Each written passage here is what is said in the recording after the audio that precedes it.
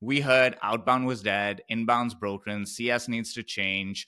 But partnerships had a lot of hype. So can you kind of break down the setup for us? Why was partnerships having this moment in 2023 and still? And what are the things that played into this happening, as well as what needs to happen from here on out for us to not hear the things we're hearing about outbound, inbound, and CS about partnerships in, let's say, a few quarters or a few years from now? Yeah. So there's a big legitimate why now behind a lot of the time and attention that's been going into ecosystems and partnerships specifically in the last few years.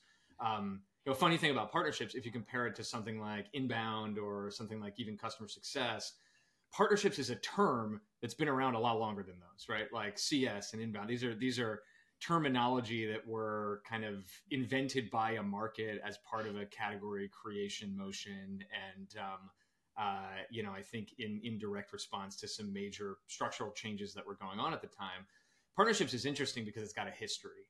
So, a part of why people's eyebrows go up when you say, hey, partnerships is having its moment is because if you rewind the clock a decade, partnerships was not having its moment, right? Mm-hmm. Like this is why I love doing stuff with the Pavilion community, because it's largely full of not necessarily partnership folks, but full of sales professionals, revenue leaders, go-to-market professionals, a diverse mix. And you talk to a lot of them and you say the word partnerships and you get an eye roll, right? And the question is like, why? Not just why is partnerships hot right now, but why was partnerships not hot a decade ago? I think you need to go back and deconstruct that. And a lot of it stems from the fact that historically speaking, partnerships has been a function that is viewed as interference in a sales reps or sales leader's ability to get a deal done with a minimum amount of friction, minimum amount of additional parties around the table, minimum amount of delays.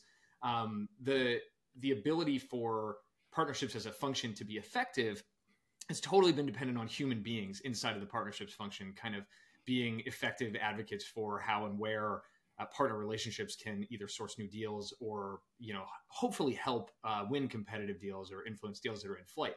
The thing that's changed in the last couple of years is that the modern API economy and the emergence of the cloud has radically lowered the cost of adding an incremental partnership, right? Like if you can sign up for Zapier, you can connect to SaaS products in a way where the value of them combined is more than the value of the sum of their parts, right?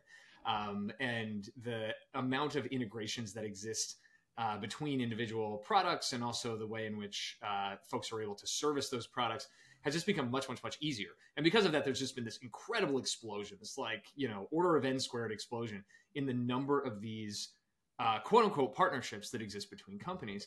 And what that is really a reflection of is not just the underlying technology concerns, but you think about how people buy software on the other side of all of this. And you think about it from a buyer perspective, this API explosion has meant that there are new considerations when people are picking up new products and bringing them into their companies. And one of those considerations is, what is the interoperability between this and what's already in my stack? Or what do I need to buy at the same time or alongside this thing in order to actually get a fully realized version of the value proposition out of this thing? The movement toward hyper-connected, highly data portable, kind of API-enabled businesses has kind of created a paradigm shift in the buying pattern, which should be something that has every single person who's selling anything paying attention.